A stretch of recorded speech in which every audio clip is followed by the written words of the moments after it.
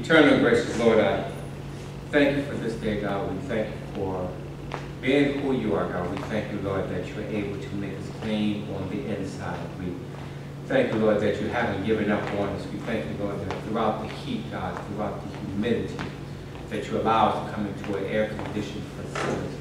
God, we thank you for the many blessings that you bestow upon us, God. We thank you that you haven't given up on us, that you never left us, nor forsaken us. God, we need to hear a word from you today, God. We need to hear a word of encouragement. We need to hear a word of direction and a word of assurance.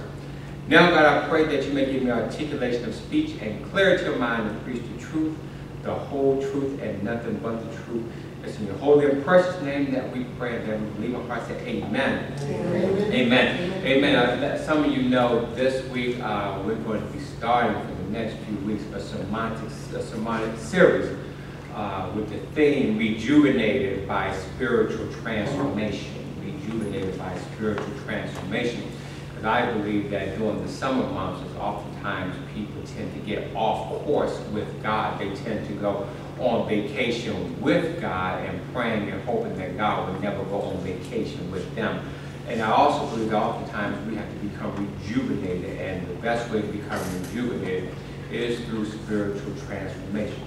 So that's going to be our sermonic theme for the next few weeks. And we have the Bibles coming from Matthew, the Gospel of Matthew, starting at chapter 21. And I just want to look at two verses 21 and 22, and in your quiet moments to get the understanding and full meaning, read 18 through 22. But for our sermonic spotlight this morning, I just want to look at two verses, verse 21 and 22, coming from the New King James Version.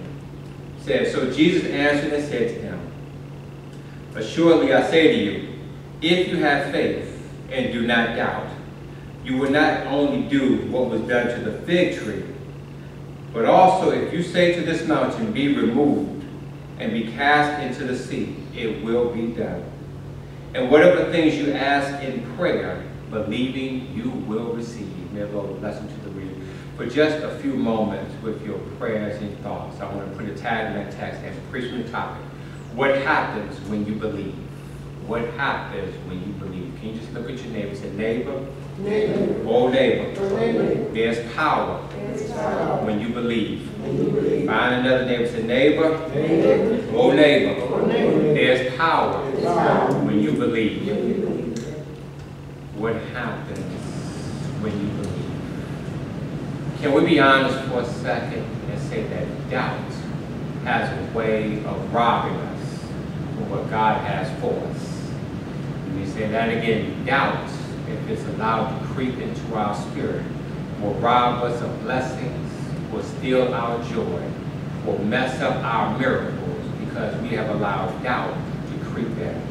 We all talk about having faith doing great things. We talk about having faith on Sunday morning, but all of a sudden when our time comes and we are faced with trouble and we're faced with uncertainty, it seems as though that doubt creeps into our spirit. Has anyone ever experienced doubt in their life when God has told you to do one thing, but for some reason when it didn't go the way you wanted it to go, all of a sudden doubt came and knocked on your door? It's one thing to say you believe in God. It's one thing to profess God's goodness, but it's another thing to do what God has told you to do. I know I'm talking to somebody right now because you came into the house and you said, you know what, God, I like everything about you, God, but all of a sudden, God, when you call my name, when you ask me to stand up and step out, rather than saying, yes, God, I want to know the blueprint that you have for me. We talked about it earlier. God, I want to know A, B, C, and D, God. And in a real sense, if the plans don't go the way I like it to go, God, I'm not going to step out on faith, but rather I'm going to give way to doubt. You're not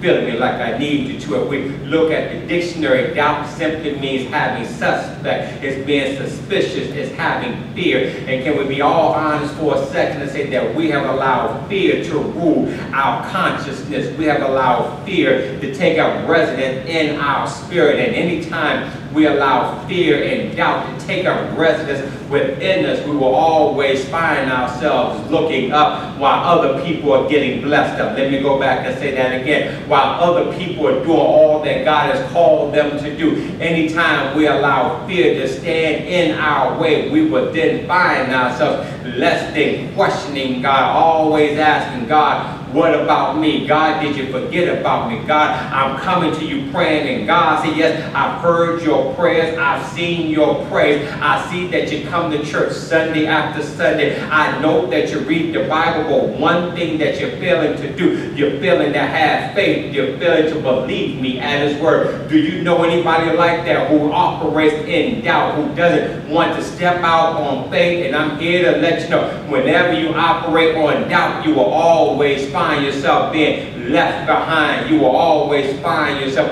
looking up. But I'm here to let you know that when there's power in belief, you're not feeling it like I need you to. Let me help you out. Let me take you back to some years. James, you really won't understand this. This was before you was born. Actually, this was before I was born. Let me make it plain and clear. Muhammad Ali, you know the greatest. Muhammad Ali, float like a butterfly, sting like a bee. Can't nobody do it like Muhammad Ali. Well, you do realize before he became Muhammad Ali, he was Cassius Clay. And when he was Cassius Clay, he was going up against Sonny Liston. He was going up against the big ball of Mob Tie, the crime-ridden Sonny Liston, the one who they said, Cassius Clay, you can't beat, you cannot beat Sonny Liston. And I was researching this, and I looked at Ali, and my fault, Cassius Clay. Let me make it right that year. Cassius Clay, they told him he's going to knock you out, not the first round. He may knock you out the second round, but they say, Cassius, you don't even really need to get into the ring with this man. In the real sense, many people are scared of Sonny Liston. And here you are, 22 years old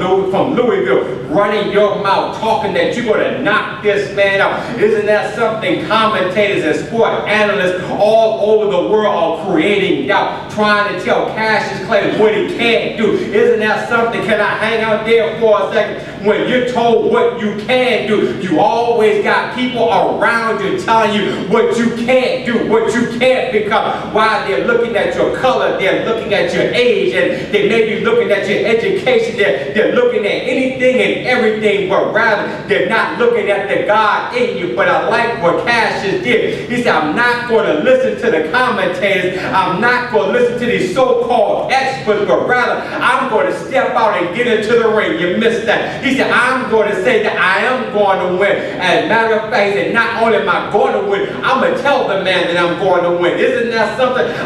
You're going into the enemy's territory, and you're telling the enemy what you're going to do, not what you hope to do, not what you might do, but rather what you're going to do. I like that, because Cassius is operating under the spirit of belief, and I'm hoping to help somebody out right now. Whatever you're going through in life, don't second guess it. Whatever God has told you to do, don't be wishy-washy with it. Just say, yes, God, if you told me I'm going to do it, God, I'm going to go ahead and speak those things into existence. I'm going to speak faith into my life. I'm going to speak blessings into my life. I'm going to speak victory into my life. Why? Because only people who doubt, only people who are confused will never get anything, will never receive anything. That's why that there's power when you believe. I like what Cassius Clay did. You do realize that Cassius is now in the ring. He's going against Sonny Liston. Can you imagine? Here's a 22-year-old Kelly, the one who is really not really experienced, the one who says, you know what, I really don't need to be here according to everybody else. But guess what? He said, I'm going to step out on faith. I'm going to put truth to power. I'm going to let my actions speak louder than my words. I'm going to hang out there for a second, because we got a whole lot of people that are good at talking on one end, but their actions fail to stand up and speak out. Do you know anybody like that? They like to talk trash, but they can't put anything up with trash talk. because trash talking is all that it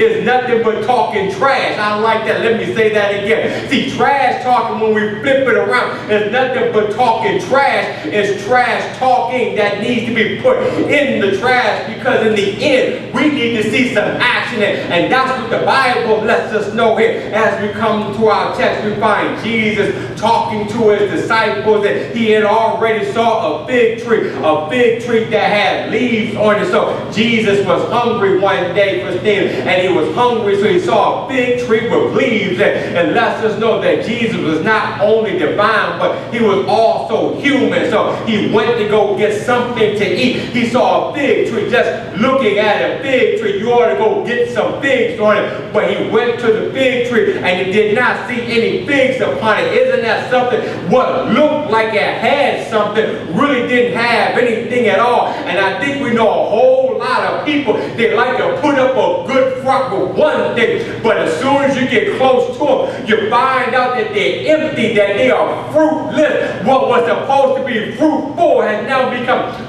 fruitless. So they find, Jesus finds this fig tree that was supposed to have figs on it, and because it has no figs, it did not fulfill its purpose. So Jesus immediately cursed the fig tree and said, you should be barren. You're supposed to be fruitful, and because you're sitting here, you're taking up time, you're taking up space, we're giving you all this time, but you are not fruitful, you are fruitless. And so therefore Jesus stopped and he cursed the tree. And can I park here and let somebody know, the mere fact that you're here today, God says, I need for you to be fruitful, not fruitless. In other words, don't waste your life doing nothing. You were created with the purpose. You were created to be all that in the bag of chip or horse. Don't be fruitless, but rather be fruitful. And I believe we got too many people in our lives, they are fruitless because they're simply trying to find themselves, and every time they try to find themselves, they lose themselves, because rather than identify with God, they try to identify with man. Let me say that again. When you don't understand who you are and whose you are, you allow other people to define you and confine you. And whenever you let people define you and confine you, you will always be subject to who they want you to be. So I'm going on with the story. So the disciples heard this, and they say, Jesus, the fig tree that you cursed, it already withered. Isn't that something? Jesus spoke it, and as soon as he spoke it, it happened. It didn't wait, hesitate, or procrastinate. Why? Because Jesus understood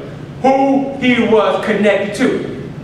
Y'all missed that. See, he understood that he was connected to God, and he realized, I speak for God. And he said, anytime I speak for God, it's going to come to pass. Let me hang out there for a second. See, anytime God tells you to do something, there's no need doubting, because Jesus did not doubt. The disciples said, Jesus, that fig tree withered rather quickly. Jesus said it was really no concern. He said, all you got to do is have faith and believe. I like that. He said, just have faith and believe. I like that. Let me say, he said, have faith and believe. Don't get borrowed on. Just have faith and believe. See, all you got to do is speak it, and once you speak it and believe it, it's going to come to pass. Have you ever spoke something in your life and you had the audacity to believe it, and God somehow, somewhere showed up and showed out in your life? Why? Because you spoke it and you had the audacity to believe it. And then I like what he said. He said, go ahead. He said, you got to have faith. And he said, then I'm going to tell you what you can do. He said, all this mountain, you can say, once you have faith, this mountain, you can cast this mountain into the sea. I like that. He said, you can tell this mountain to be removed if you just have faith. Well, somebody's looking at me right now and said, well, what type of mountain are you talking about, Rev? I'm talking about the mountain that's trying to bring you down. The mountain that's trying to kill your spirit. The mountain that's trying to break you out. The mountain that's getting on your last nerve. The mountain that's trying to make you feel less than. What mountain am I talking about? I'm talking about the mountains of jealousy, the mountains of anger, the mountains of a messed up of bad temper. What am I talking about, your mountains? The mountains of envy, the mountains of a low self-esteem. What mountains am I talking about? The mountains of anything that's got you addicted to anything but God. If you just have faith and believe in God, you can tell any mountain to get the step. And why? Because you got God on your side. It's amazing that so many people come to church, they believe that God woke up Jesus on the third day. They believe that God woke up Lazarus, but they don't believe that God can help their itty bitty problem. Well, I'm here to let you know that God can handle your little bitty problem, because your problem is no match for Almighty God. And so he said, go ahead and tell this mountain to move if you have faith. And let me hang up there. See, we got to talk about the word faith is belief. I got to help somebody now, because we got too many people walking around saying, I believe in God, but I also believe in the devil. Let me help you. See, the word believe simply means to have faith and confidence in. How can you say I believe in God and believe in the enemy, when the word believe means to put trust in, to have confidence in? So how can you have faith and confidence in God, but then flip around so you have faith and confidence in the enemy? Let me help you make it plain. See, I acknowledge that there's an enemy, but guess what? I don't have faith in the enemy. I believe in God, can never believe in the enemy. Why? Because I never put my faith in anything that goes counter to God. But I like what verse 22 said. He said, all you got to do is ask in prayer, believe and receive. I like that. We're not naming and claiming. He said, just ask it in prayer. Then you got to believe what you pray for and sit back and get the glory. In other words, don't pray and then doubt. See, we got a whole lot of people praying and doubting, and that's not what happens. See, when you pray to God, you got to believe what you pray for will come to pass, but you got to make sure it's lined up with Almighty God. Because if it's not lined up with God, you're going to get what God doesn't want you to have. And I believe all of us have gotten something that God does not want us to have. Okay, quiet, let me help you out. Have you ever received something, you said, God, I didn't pray for that. And God said, I gave you what you didn't need to really teach you what you really needed was me. And when you really understand what you really needed was me, you will understand that everything that you pray for, it has to line up with my will. And if it doesn't line up with my will, just keep your mouth shut and simply say the words, Lord, let thy will be done. Because if you let the Lord's will be done, you will get God's blessing. But you got to believe it. That's what happens when you believe. Well, you know what? It's a nice day. I'm going to give you 3 and we out of here. The first thing that the text lets us know is what happens when you believe is that you got to understand what you speak out of your mouth will become manifested in the natural. That's right. Absolutely. Jesus said, don't worry, just have faith. Because Jesus said, I spoke a curse on the fig tree and it happened. In other words, we've got to be careful what comes out of our mouth. Because if we speak so much negative stuff will come out. If we speak good stuff will come out. And I want to help somebody. See, whatever you want in life, start speaking the good stuff. Start saying, I'm not just making it day by day. I'm having a good day. For this is the day that the Lord has made. I will rejoice and be glad in it. Is everything all right? Yes, everything is beautiful. I'm not hurting. I'm not feeling bad. Why? Because I'm going to use my voice to make what I need to happen.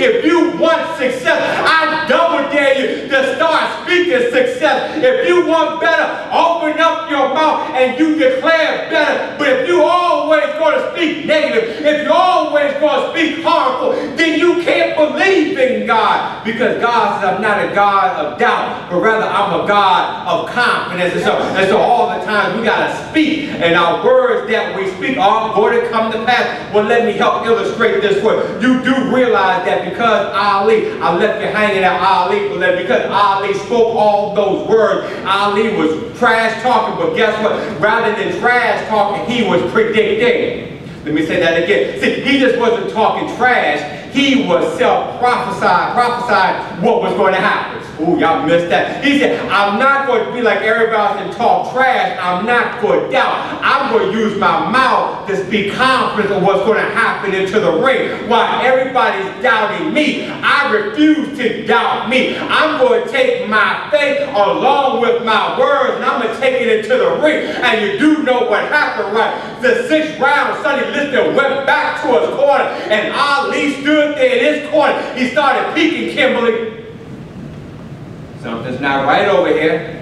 He had spit his mouthpiece out, and then Ali ran to the ring in the middle of the ring, and then he started doing the Ali shuffle, and he threw up his hands. Why? Because Ali realized that because he believed, he became champion. Because he believed, he said, I am the greatest. I shook up the world, and that's my word for somebody right now. When you believe in God and you step out on faith, God will give you the victory, and then you can say, I shook up the world. When everyone said no, God said yes. Why? Because I operated on faith. But that's not just my first shout. Here's my second shout. The second shout is that faith will get you over every obstacle. It's not just a mountain. What's your mountain? You know what your mountain is, but if you know what your mountain is, I double dare you to put faith on top of your mountain and watch your mountain move. I like that. See, all of us got obstacles, but we got to make sure that we operate on faith and not fear.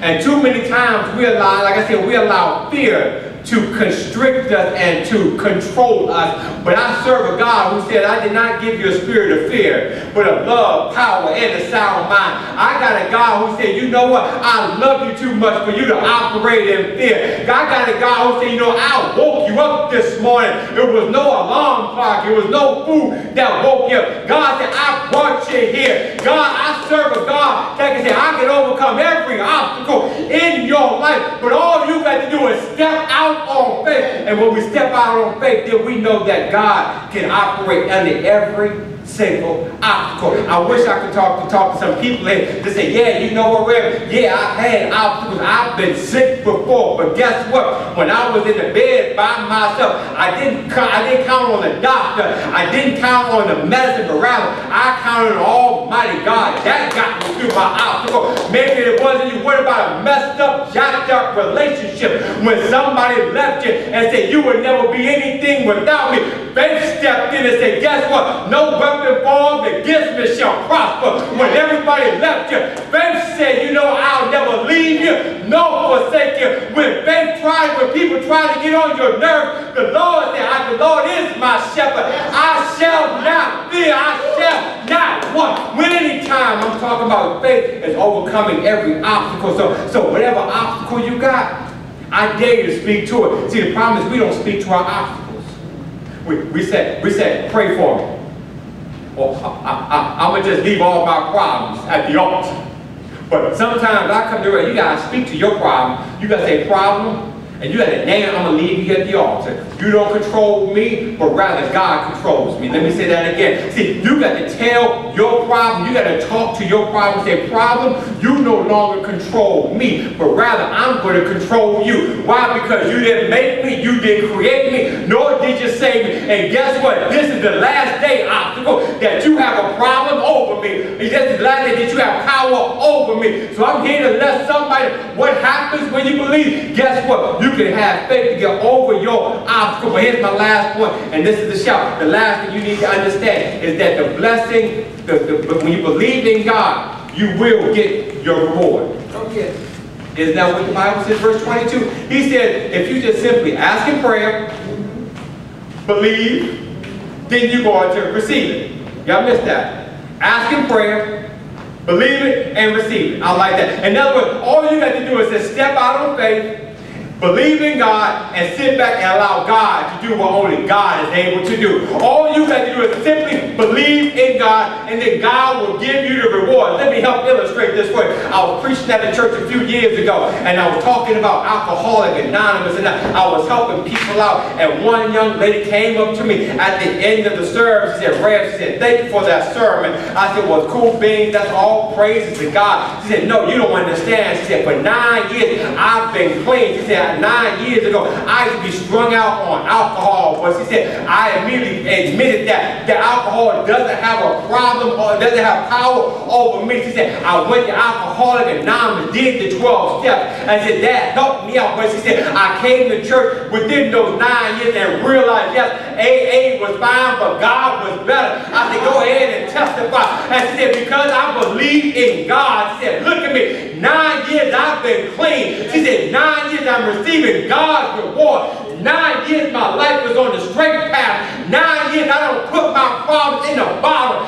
9 years I put my problems to Almighty God. Can I help somebody right now? When you believe in God, you don't have to worry about your problems. All you got to do is turn it over to God. And when you turn it over to God and step out on faith, you can tell every obstacle, every problem, every hater in your life, you can say, peace, don't want to be here. Why? Because I'm believing in God. And when you believe in God, you can start to transform your life spiritually. And I got news for you. When you transform your life spiritually, get ready for the overflow. Y'all missed that. Can I help you with the overflow? Y'all know I love coffee, right? You know, if you ever go to like a fancy restaurant, they give you this cup and the sauce. And the good news is they put a sauce in there to catch anything from the overflow, Mikhail. See, when the waiter comes, he pours the cup into you. But then it's the sauce's job is to catch the overflow. And see, I'm here to let you know, see, when you hook up with the right person, see, God will pour a cup of blessings into your life.